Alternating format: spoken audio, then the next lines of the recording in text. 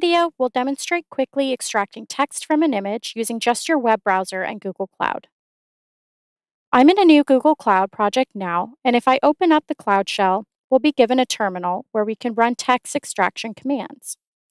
There's no software to set up, CLIs to install, programming languages to learn, or SaaS software to subscribe to.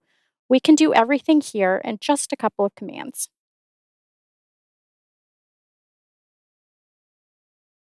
I just need to set a project and then run a gcloud command to invoke the plug-and-play text detection API. Pasting in the command here, we can see the format and arguments. We're using a Creative Commons licensed image, which you can see in this fourth tab here, and we'll be extracting the text from this image. Once I press enter to run the command, we'll be asked if we want to enable the API. That'll take an extra few seconds, but only needs to be done once. In the command output, we can see a lot of information. It's not just giving us the text itself. We're also getting things like bounding boxes for words and letters. This is a lot of detail though, and oftentimes we may not need that level of granularity. So let's use the JQ terminal utility to parse this result for simple output string value. The \n here signifies a new line of text. Note that the extraction puts national in a first line, then the trust in a second line, which isn't totally correct.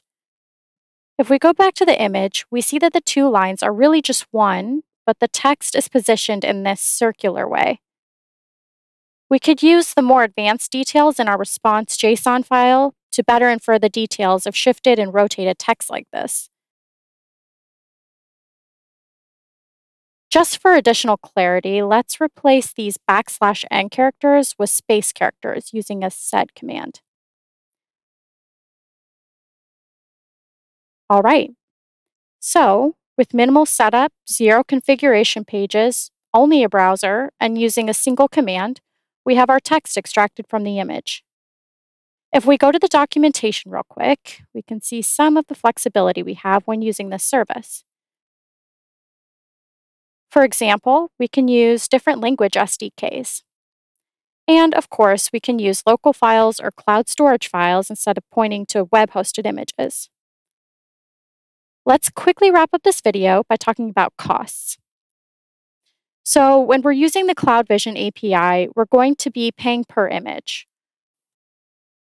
Further, the per image cost changes as you progress through 3 different buckets of usage.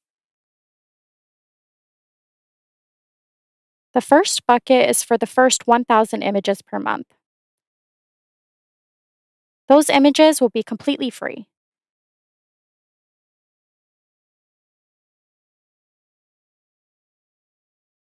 The next cost bucket is $1.50 US per 1,000 images. Put another way, each image in this bucket is 0.15 of a penny.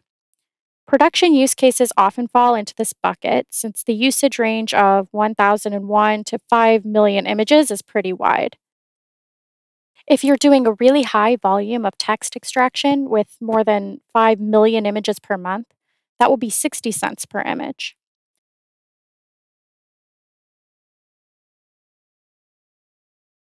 Note that these cost buckets build on each other. They don't replace each other. So, for example, your first 1,000 images per month will always be free, even if you have additional consumption that falls into the higher usage tiers. In the description of this video, we'll provide a link to the documentation, a link to the test image that we used, and a link to the pricing page. We hope this video was a helpful introduction to Google Cloud's text detection API, and that the Cloud Shell approach gives you a quick way to get started playing with this stuff. We'll monitor the comments section for any questions or concerns and want to thank you for watching.